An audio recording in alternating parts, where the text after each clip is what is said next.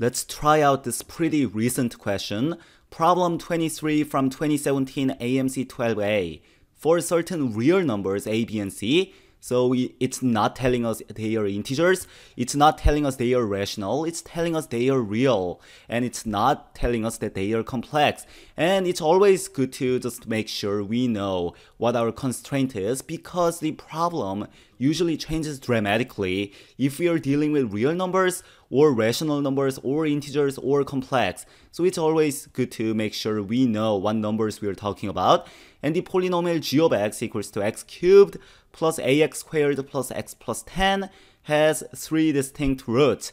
And each root of g of x is also a root of the polynomial f of x, which is x to the fourth plus x cubed plus bx squared plus 100x plus c.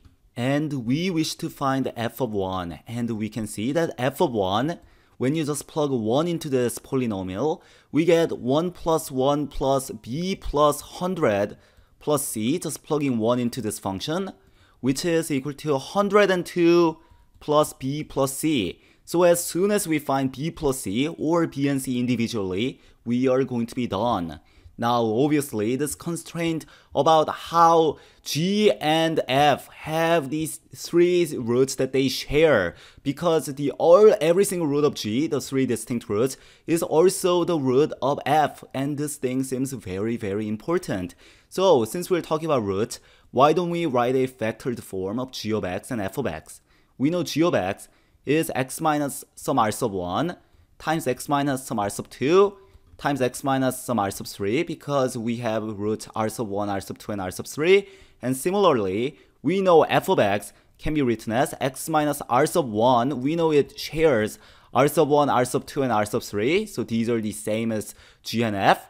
And we are going to multiply by another root, r sub 4. So now, what is this telling us? That's telling us that when we divide f of x by g of x, every single one of these factors are going to cancel out except x minus r sub 4. So this thing is telling us when we divide f of x by g of x, we should get x minus r sub 4 with no remainder, with remainder of 0. So we're just getting quotient of x minus r to the fourth.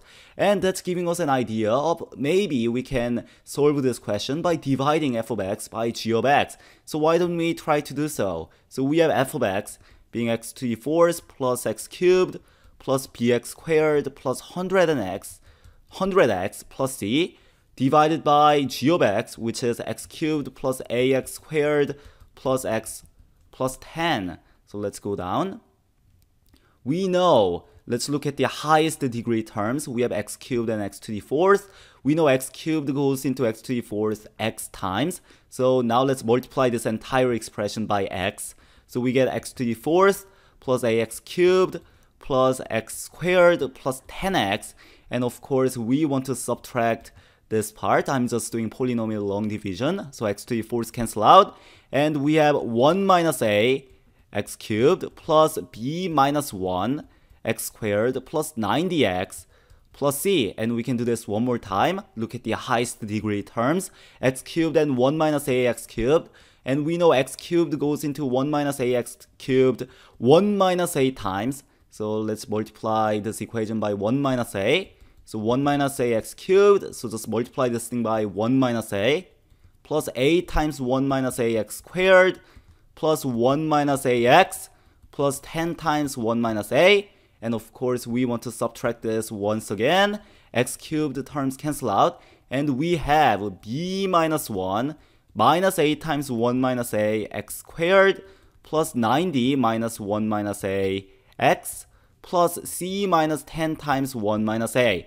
And this thing is telling us a very, very many things about our various constraints and various constants, because we know, to begin with, we know the remainder of this division has to be 0. So that's telling us this entire thing has to be 0x squared plus 0x plus 0. So every single coefficient of x squared, x, and just the constant term has to be 0. So we already have three equations that's coming out of it. We know this part has to be 0. We know this thing has to be 0, and we know this thing has to be 0 because remainder has to be 0. And we also know when we divide this out, we are supposed to get x minus r sub 4 as the quotient. So we know this thing has to be equal to x minus r sub 4, or 1 minus a is negative r sub 4. So that's another equation we have found. So now let's try to connect all of these together. So now it's time to make connections. So we have, so that's the first equation, 1 minus a is equal to negative r sub 4. And we know b minus 1 minus a times 1 minus a is 0. And we know 90 minus 1 minus a is 0. And obviously we can find a by solving this equation for a. And we know c minus 10 times 1 minus a has to be 0. Let's start with the one with only one variable, the second equation. And from this, we get 89 plus a is 0, or a is negative 89. Now we can use this to find the value of b and c. Now let's start with b. From this equation, we know b is equal to 1 plus a times 1 minus a. We know a is negative 89, so we have 1 minus 89 times 1 plus 89, or 90. And that's 1 minus 8010, or negative 8009. So we have found b. Can we find c? Of course, by using this equation. We know c is equal to 10 times 1 minus a, or 10 times 90, using the fact that a is negative 89, or c is equal to 900.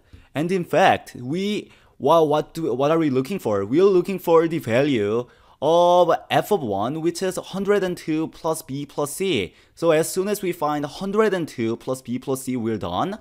And it turns out we are already done. We know the value of b, we know the value of c, so we can find the final answer. So it turns out we do not even need this equation. It's extraneous if you are going through the solution as written. So now we can find our final answer, which is 102 minus 8009 plus 900. Let's do addition first. So we have 1002 minus 8009, which is negative 7007.